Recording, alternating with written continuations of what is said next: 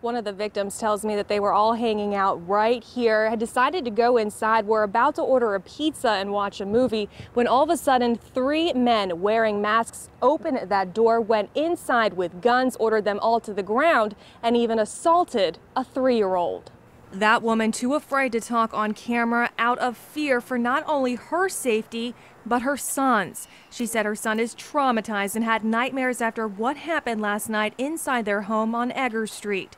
She said the 3 armed men threw her son into his toys, then pointed a gun at her when she tried to hold him, ordering her to the ground along with 6 other people inside. This is a nice place, and it shouldn't fall to pieces, and it's really awful that that happened to them.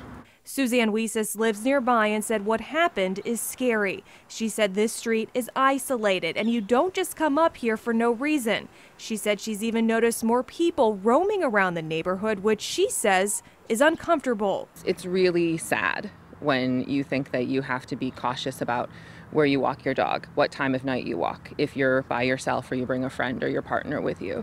One of the victims told me she believes she was being watched before the crime. She said the men went through the house and got away with about $900 in cash. Police do not have a suspect. Neighbors tell me they're on high alert. Pittsburgh police tell me this investigation is ongoing. If you have any information that can help, you're encouraged to give them a call. Reporting in Troy Hill, Caitlin Sykes, Pittsburgh's Action News 4.